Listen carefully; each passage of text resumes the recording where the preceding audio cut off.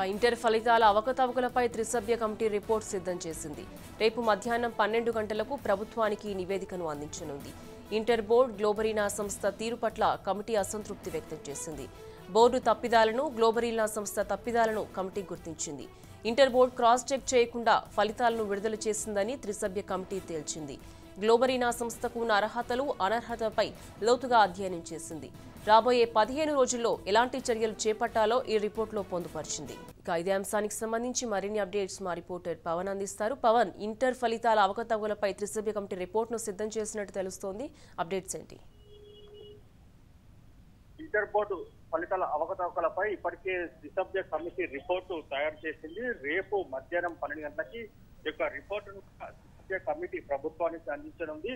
అయితే ఇందులో ముఖ్యంగా బోర్డు తప్పిదాలను, గ్లోబరీనా చేసిన తప్పులను కూడా త్రిసభ్య కమిటీ విచారించి అందులో పూర్తిగా పేర్కొనడం కూడా జరిగింది. ముఖ్యంగా బోర్డు ఓవర్లుక్ ఫలితాలను క్రాస్ చెక్ చేయకుండా రిలీజ్ చేశారు. ఇంటర్ బోర్డు సంబంధించి కూడా దీనిపైన కూడా చర్యలు తీసుకోవాలి. దీనికి సంబంధించి కూడా లోతుగా దర్యాప్తు చేసి ఇందులో కూడా ఎవరైతే బాధ్యులు ఉన్నారో వారిపై చర్యలు తీసుకోవాలని కూడా పేర్కొనడం జరిగింది. ముఖ్యంగా గ్లోబరీనా సంస్థకు ఉన్న అర్హతలు కావచ్చు, అనర్హతలు కావచ్చు, వాటిపైన కూడా త్రిసభ్య కమిటీ అధ్యయనం కూడా చేయడం జరిగింది. అయితే ఇందులో మాత్రము గ్లోబరీనా సంస్థకు సంబంధించి పూర్తిగా అనర్హతకు సంబంధించి పూర్తి విషయాలను కూడా వెల్లోకి తీసుకొచ్చింది.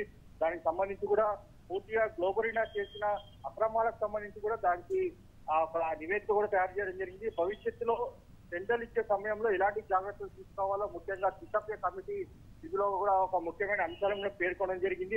15 రోజుల్లో బోర్డు ఎలాంటి చర్యలు చేపట్టాలి అనేది మాత్రము దీనికి సంబంధించి త్రిసభ్య కమిటీ రిపోర్ట్ లో చాలా స్పష్టంగా పేర్కొనడం జరిగింది.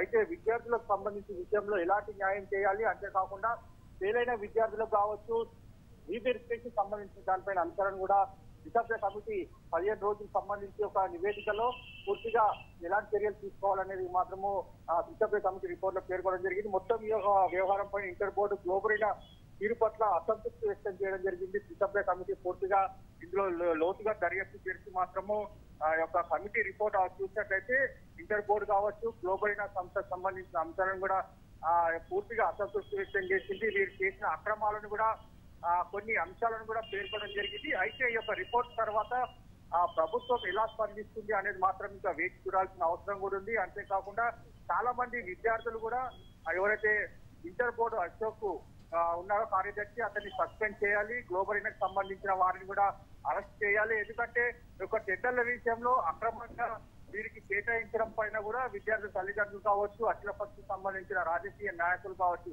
తీవ్రంగా మండిపడుతున్నారు. అయితే ఇప్పటికే ఒక రిపోర్ట్ ఆధారంగా వారిపైన చర్యలు తీసుకోవాలని చెప్పి కూడా డిమాండ్ చేస్తున్నారు. Right Pawan, thank you.